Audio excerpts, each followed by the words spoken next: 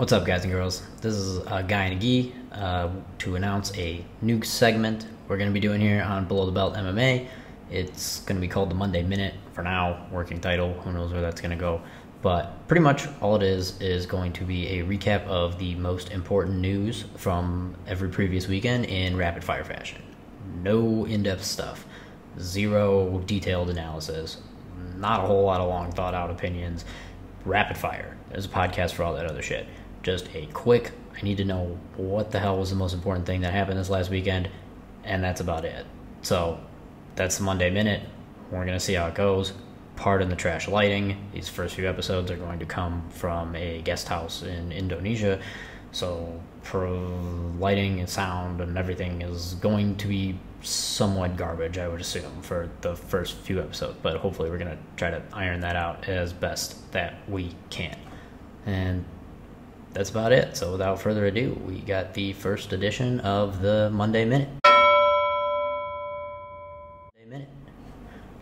Okay, pretty much all that happened this weekend. Bellator 206 was the bulk of the news. You got Rory McDonald getting smashed by Gegard Mousasi, proving all of our worst fears are true, fellas. Size does matter.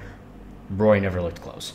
It was Gegard pretty much coasting till Rory decided to Imanari roll, and that was dumb.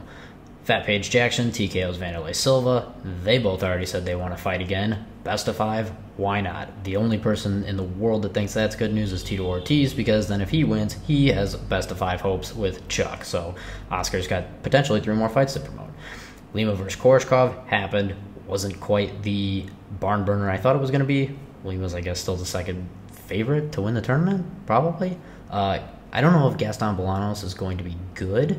As good as his hype train people are saying that he is, but he's going to be fun, and we definitely need fun in MMA.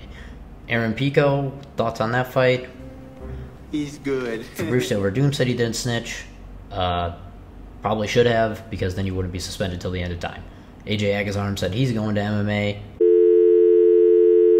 And that's your Monday Minute for Monday, October 1st. I'm feeling it, feel the passion, it's feeling it, feel the legs pushing up on the stage. I'm feeling it, feel the high that you get from the line. If you feel it, I keep it real in the most, I know you're feeling it. Crystals are nice, I like the toes, I keep on spilling it. Bone crushes, I keep real close, I got the skill for this.